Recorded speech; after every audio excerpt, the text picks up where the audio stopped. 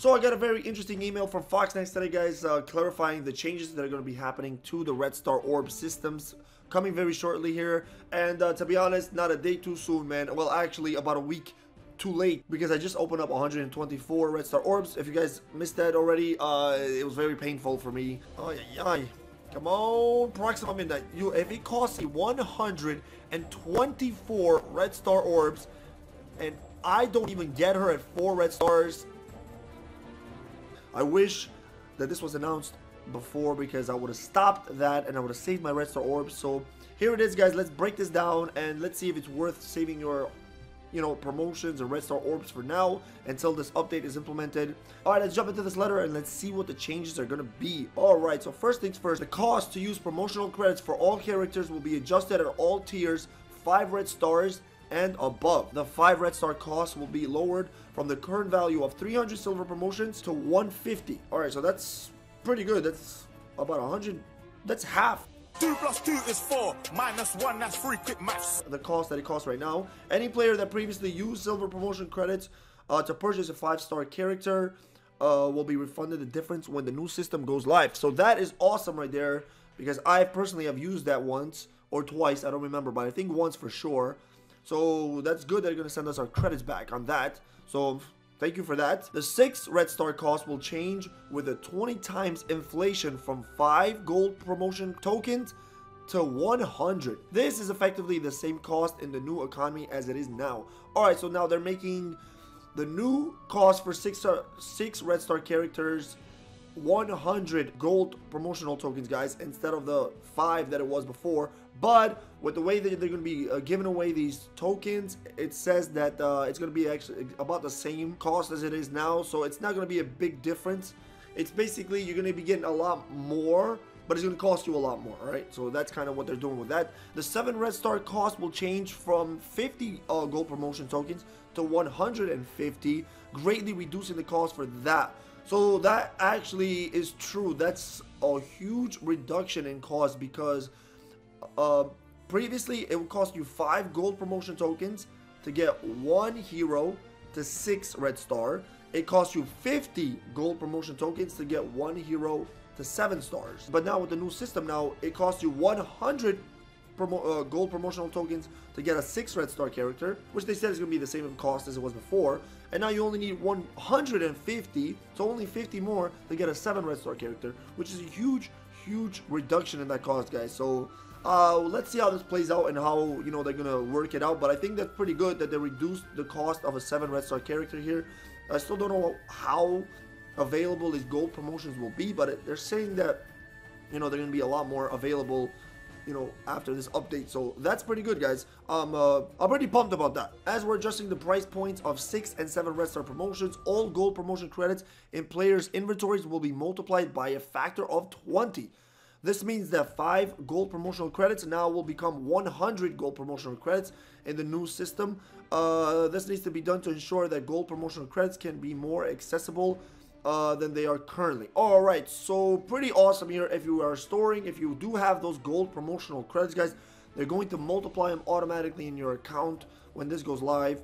So yeah, it's kind of what they said. 5 is going to turn into 100 in the new system here. So it's still about the same thing. With 5 you could have bought a 6 Red Star character, which I did 2 times of them. Oh my god, I'm so pissed right now. If you really think about it, we got 10 gold promotional tokens before. So if you didn't use them on your 2-6 upgrades and you'd save them now, you would have gotten 200 of those gold promotional tokens. So your 10 would have turned into 200, which means you could have gotten a 7 Red Star character instead of 2 6s. So I'm not sure of what you prefer.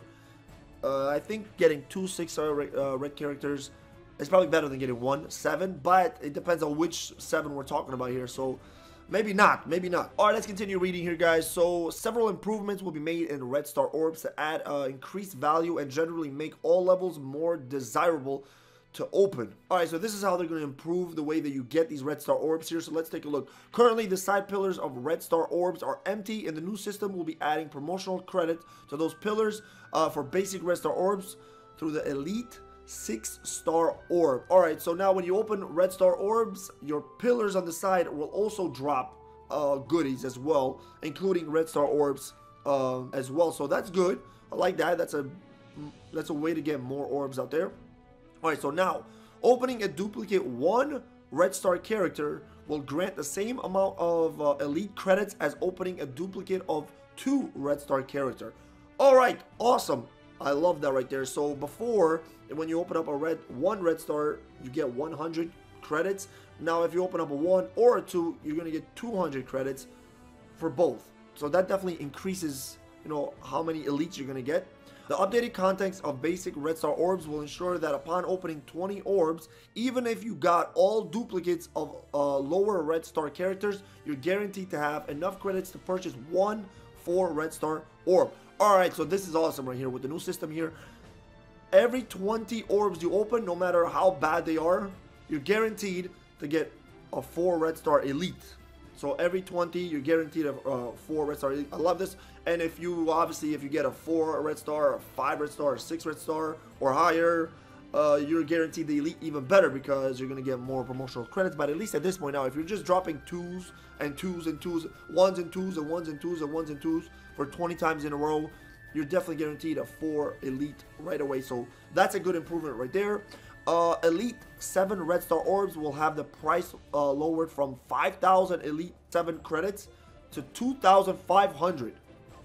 Alright, huge decrease in that here. Opening a duplicate at this level will grant enough credits to open another orb. Alright, so that is awesome right there, guys.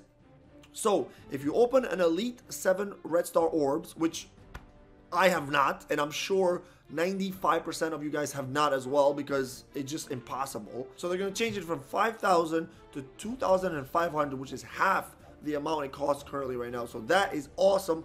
I love that here. So red stars for everybody. Woo! This is going to be awesome. Not quite yet, guys. It's still going to take a long time to get a red star. I mean, they're supposed to be really rare, which I don't mind, but at least they're making it a little bit easier for us to get these 4 and 5s potentially here. So that's a lot better right there. 2 changes have already been made. We already know about this one. One of them is they added a 3rd row to the elite store. And then another one was the drop rates of 3 and 4 star characters in the basic red star orbs have been increased. To be honest, I'm not sure if actually, maybe I did feel that when I was doing my openings.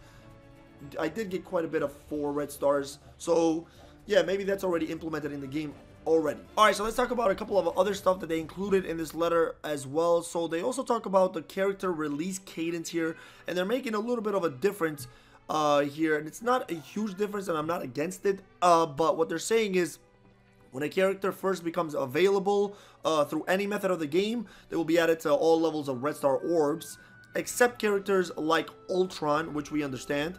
However, that character will not appear for acquisition via promotional credits until the character becomes farmable in the game. Alright, so you won't be able to directly get that character, to promote that character 7 red stars on day 1, which I'm not against at all, guys. Alright, I'm not against this rule whatsoever because it makes kind of sense to me. So what they're saying is a new character drops, a legendary character, it could be any character. You won't be able to promote that character to 7 red stars right away because they're not gonna show up in that promotional store. You will, however, be able to open them up in the orb. So if you get lucky in the orb, you can still get them at 5, 6, or 7 red stars by luck, but you won't be able to promote that character. And I'm not against that at all, like I said, because if you have a legendary character who's just straight up OP and somebody wants to whale out and get them to like 6 or 7 red star, 6 or 7 stars, and then also have the promotional credits saved up to get them to 7 red stars as well, it'll be annoying. It'll really kill the game for a lot of people here because that character will annihilate everything in its path. So we don't want to face that. We don't want to deal with that as well. But as long as we have a chance to get them into orbs, that's good enough for me, alright? They also go on to talk about the power curve. As we already knew, we've seen this before, the power curve is changing. So basically, all new star levels will jump 1 level above. So for instance here, as you can already see, a 1 star is now the old 2 stars, alright? A 4 star is now the old 5 star. A 6 star is actually going to be completely new power, so they're going to be at 60%, so they're going to be a little bit better. So 6 stars will be better than what they were before, but the 5 stars are the new 6 stars, or the old 6 stars. So that's kind of how they're changing that power curve right there. They're making 5 stars as good as the 6 star was before, and then the 6 star is going to be right in between, and then a 7 star is still the same at 75% increase in stats. So that's the difference in that. And now they also include here a new Flash event, which we've heard about as well, the Wakandans event here. So Red Star Flash event is going to be starting. Now here's what they're doing with the events here. They're changing the events for each Saturday of the month. So the first Saturday of every month, we're going to have the Wakandans Red Star Flash event. It doesn't say how many Wakandans you need, but it says the first 4 missions require only 4 Wakandan characters. The Shuri Legendary event will return in between the second run of the Chaos Theory. Alright, so the Shuri's Legendary event is going to come right after the first time they release this, so you'll be able to get Shuri if you don't have her yet. But the first 4 missions only require 4 Wakandans, so you'll be able to do the first 4 missions pretty much. Then the second Saturday of the month is going to be Relic Hunt with Hand, and then Payday is going to be the third Saturday of the month, every month. And then the Block Party, so Block Party runs every 2 months, so Block Party is going to run the 4th Saturday every other month. And then I'm not sure what they're going to do about the other Saturday, that the Block Party is not going to run it. They're probably going to put some other event during that time, but that's kind of how they have it set up here. Every Saturday, a new Flash event, so that's pretty cool. I'm liking that as well. Not crazy big news, but I would love for them to tell us, how much your Wakandas need to be in order to complete this event here, because if it's anything like Relic Hunt or Payday, they don't have to be crazy high, guys. You don't have to invest too much into your Wakandans. I think gear tier 9 or 10 will do it. I don't think you need anything higher than that if it's anything like these other ones here. So even Block Party doesn't need to be that crazy high.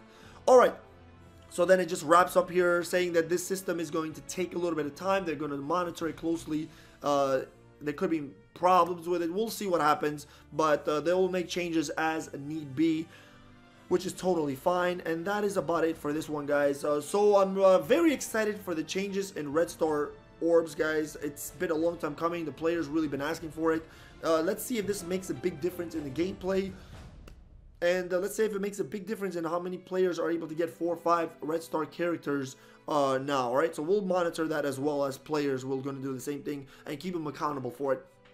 But that's about it for this video, guys. Hope you enjoy that. Hope you guys are safe and having a good day, and I will catch you guys on the next video. Alright, until then, have a good morning, good afternoon, and good night, everybody. Peace out.